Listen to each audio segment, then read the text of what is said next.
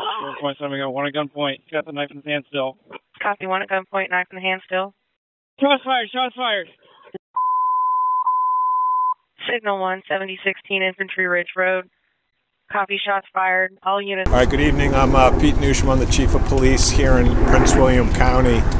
A little after 3 o'clock this evening, around 3:20, officers received a call for a stabbing inside of the training center here. When officers arrived on the scene, they were confronted by a suspect who was armed with a knife. The officers fired, and the suspect was hit, and he was pronounced here on the scene.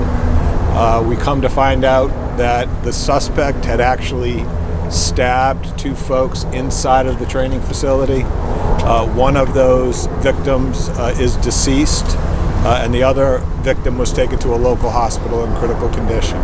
I have to warn you guys up front, the information that I have right now is preliminary and it's subject to change.